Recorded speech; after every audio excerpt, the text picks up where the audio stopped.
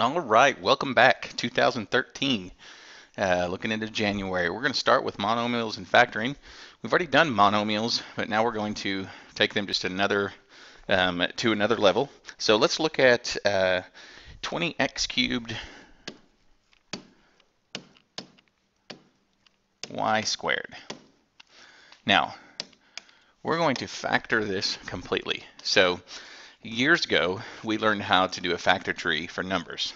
So we basically do the same thing. We do a prime factorization of 20. So we would start with 4 times 5. Could have started with 2 times 10, but I went with 4 times 5. And every time you get to a prime number, I want you to circle it. So 5 is a prime number. But 4 we can take a little bit further. We can take that to 2 times 2. Those are both prime numbers. So in our factorization, we have 2 times 2 times 5. And every number that's in this factorization should be prime.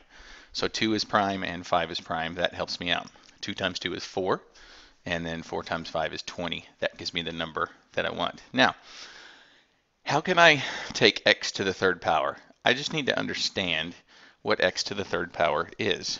And it is simply x times x times x, which means y to the second power is just y times y. And that is my factorization of 20x cubed y squared. It's 2 times 2 times 5 times x times x times x times y times y. Just a prime factorization of a monomial. So let's look at another one.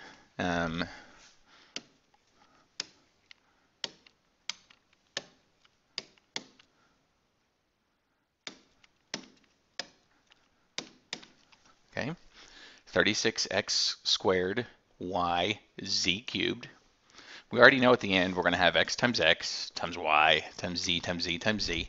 Let's look at the 36. Again, do this a couple of times. Once you get good with it, you won't have to do it again. I'm going to go with 6 and 6. And then neither one of those is prime, so I go again. That goes to 2 and 3. Those are both prime, so let's circle them. And obviously this one is also going to be the same. 2 and 3. So now we need to put them in order. We need to put from least to greatest. So we're going to have 2 times 2 times 3 times 3. Always good just to check it. So 2 times 2 is 4. 4 times 3 is 12. And then 12 times 3 is 36.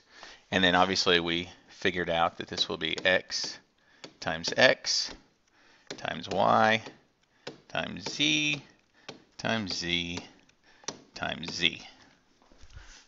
Okay. And I'm not going to read that to you because you can read that on your own. That is the factorization of 36x squared yz cubed. Now, what if they give us 2 monomials? So let's take, this is example 2 on page 471, 12a squared b squared c, again that's a b, not a 6, 12a squared b squared c, and 18ab cubed. Okay, 12a squared b squared c and 18ab cubed. Now we want to factor these individually. What they're going to want to know is what's the greatest common factor between both of them. Okay, so over here in the right hand corner we're going to be looking for the GCF, which I don't want to do that, which we've done years ago. Okay, now we're back to normal. Sorry about that. It's a new year. And, let's factor that 12. I'm not going to draw it underneath. I'm just going to go ahead and factor tree it. And 3 times 4. 3 is a prime number. 4 is not. So I have 2 times 2 times 3. Again, quick check. 2 times 2 is 4. 4 times 3 is 12. That's good. then that's going to give me times A times A times B times B times C. Now we're going to come down here with the 18, do the same thing. I'm going to go with 3 and 6 because I know 3 is a prime number. You could have gone with 9 and 2. Could have gone with 18 and 1. 6 is going to go into 2 and 3, both prime numbers. So that's 2 times 3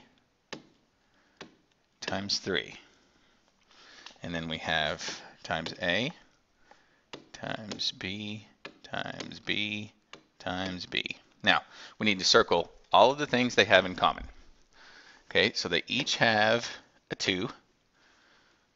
They each have a 3. They each have an A. They each have 2 B's. And they do not each have a C. So now what I do, they both have a common 2 and a common 3.